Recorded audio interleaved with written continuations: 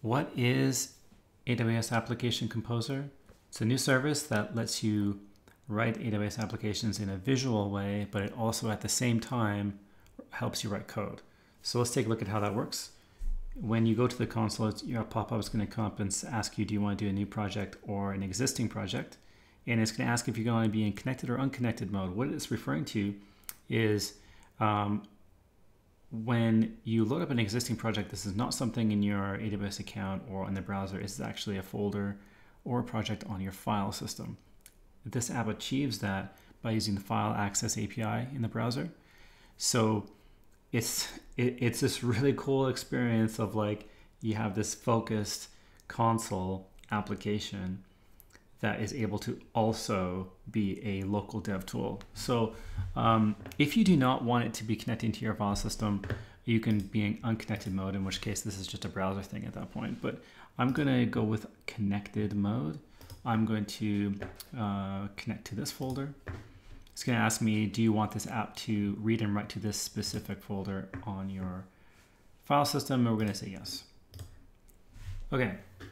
So if I look at this, I got a canvas, I got resources on the side, and I got my VS Code with nothing in it at the moment. Let's go ahead and drag a Lambda function on. So now we see a card is now on the canvas. I can drag this card around. But also if you look behind the browser, we can see that a bunch of code was written on my computer, which is great. And then if you look at the source, a bunch of files have been scaffolded out for me. So I can start writing my Lambda function right away, which is really awesome. If we double click on this, we're going to see a details panel, and you'll notice this is Node.js. It can be many things like so, but I'm going to stick with Node.js. Okay, great. So we have this canvas where we can move cards around. This is the sort of metaphor or analogy we're using here, is that a card represents a Lambda function in this case. And then all of these are the details. Let's highlight the template again. I'm going to drag on a DynamoDB table, which is a very serverless thing to do. Now we can see a bunch of stuff has been written for the table. Now if I double click on this, I'm going to switch or change some things around. I'm going to call this notes table. And I'm going to call this PK, and I'm going to click yes to the sort key. I want one of those, and I'm going to call it SK. And so what I'm doing right now, I'm filling out a form. This is a very console type thing to do. And some people refer to this as click ops. And what they mean by that, they mean that, well, the console provides this really nice streamlined experience for configuring, creating, updating, deleting things, AWS resources, let's say. And it's great for learning because it's this dedicated experience to that specific resource. But when it comes to using this in a production environment, the common advice is, well, you're going to want to get away from clicking and instead write CloudFormation, some sort of code that you check into a GitHub repo, or not GitHub, a Git repo, and then that triggers some pipeline. And the reason why that's the advice is because a pipeline executing code is reliable and repeatable and fast, whereas someone clicking on the console is not very repeatable and it's not very fast. So it's almost like you have to choose one or the other. The crazy thing about what I'm doing right now is that I would describe this as a ClickOps type of thing, as a console type thing. But when I click save, I'm also writing code. So it's almost like I don't need to choose anymore. I'm doing both. I can have both. So it's interesting. It's interesting that we're able to do both at the same time. So okay, so now let me just drag a few more Lambda functions on, and a bunch of code was written, a bunch of files were scaffolded. That's great. Next thing I want to do is to write code that that maybe interacts with this DynamoDB table. And this is where we need to start thinking about permissions. And whenever you're writing, whenever you're putting together many small resources that need to talk to each other, you end up having to think about permissions quite a lot because you need to connect these pieces all together in some way. And when you're in development mode, it's really tempted to be like, oh, let's just just star everything and let's get on with it. I just want to figure out how this app works. And it's tempting to do that, but it's also very dangerous to do that because you may forget to lock that down at some point, especially if there's lots of connections. You might not remember one of them or something like that. It's a much better idea to be safe from day one, be secure from day one, and just think about how to make sure things only can talk to the things they need to right away. But there's a bit of friction as you're in the development process, or if you're in the experimental process or whatever in in building your app. So can Composer help with this? Well, when we zoom in, we can see that there's these circles on the side, and these are referred to as inputs and outputs. On the left are inputs, on the right are outputs. In the case of function and table, there's only one input and one output. If I click on this, you'll see this line appears, and a bunch of inputs have lit up blue, meaning those are valid inputs that I can connect this line to. So I'm going to connect this to the table, which it'll end up writing some code for me. But what exactly did it do? If we look at that function, we can see environment variables were added and a policy was added. So now I can be secure by just doing this, and it's fast and it's not a whole lot of friction. And this is great because we can not lose momentum in our experimental dev cycle or whatever, trying to figure out how this app works. But that doesn't mean we aren't going to be secure. We can be secure and fast at the same time. So that's really exciting that that Composer can sort of allow for that. So now we can see that things are getting a bit unruly, I suppose. Like there's many things now. So we have this button called Arrange, and it will just clean things up for you if things get out of hand. The other thing to note is so with the wheel you can zoom around, you can pan, but if you do control wheel you can zoom in and out. So that's sort of another way to manage sort of a large application. I'm trying to make this thing as big as possible, even though it's not really that big. So we can zoom out and see it. We can arrange it to tighten it up and organize. If you want to use the keyboard, you can click on keyboard shortcuts, and there's just a few things you can do there to zoom in and out with the keyboard as well.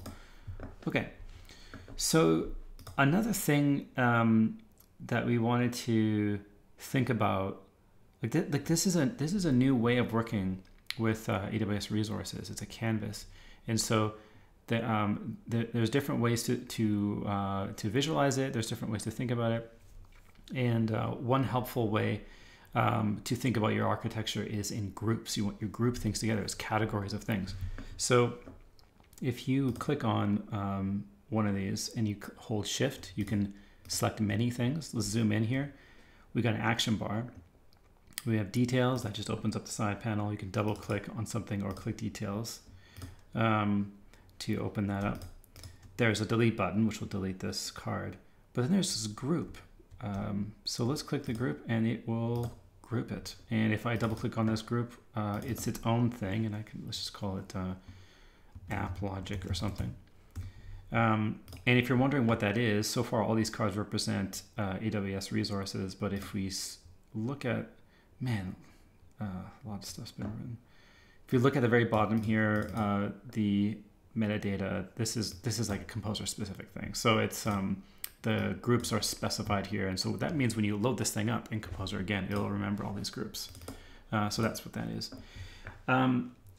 So groups operate a specific way. That in some applications, a group is resizable. Maybe it's a box, and so you'd maybe, if you wanted to, like, let's say for example, I mistakenly left this thing out and I wanted to put it in this group. You might be tempted to be like, oh, I got to drag the edge of it and make this thing bigger. But in Composer, groups auto size. So like if you just drag this, and you see that light up the group here, it'll just add it. If I wanted to add this table into it, I'll just drag it over and it'll just grow to be whatever it needs to be to contain everything. And this was in an effort to make grouping easy and fast. So when you need to like resize everything manually, it can be very time consuming, and that may not be the main thing you're trying to do. In Composer, they resize, and hopefully that's going to make organizing things extremely quick. So for example, let's just say I'm just going to drag a few more Lambda functions on here, I'm going. Let's just say they all talk to this thing. Another thing I noticed working with this is like, I don't even care how messy this is because I can just arrange it. The arrange button is really nice.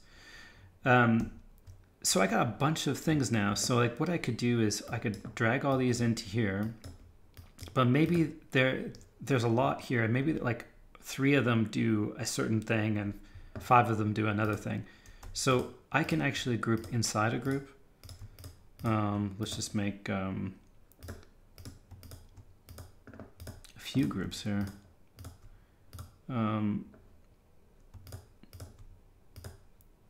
And I could even group this. Like I can go as far as I want, really. So this is meant to be like very flexible, and I could drag this thing into here, for example, and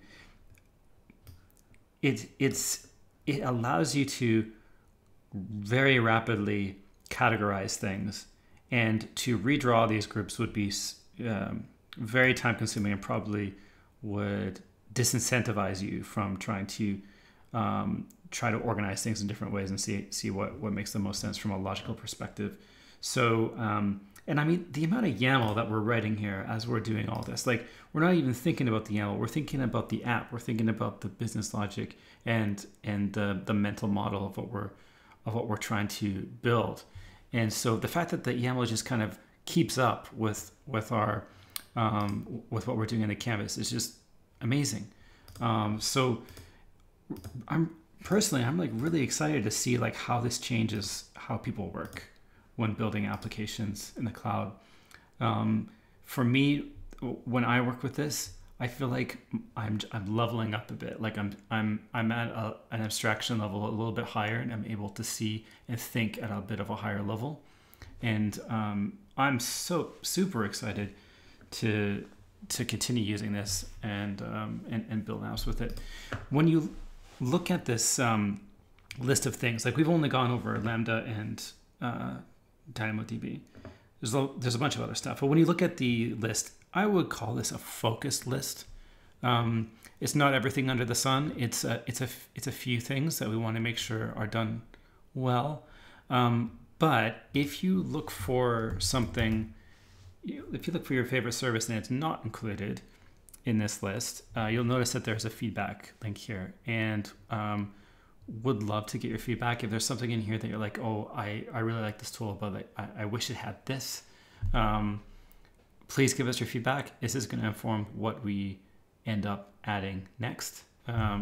So yeah, let us know what you think. I'm really excited about this. I'm going to start building lots of stuff with this and probably make videos around it. So thanks for watching. See you in the next one.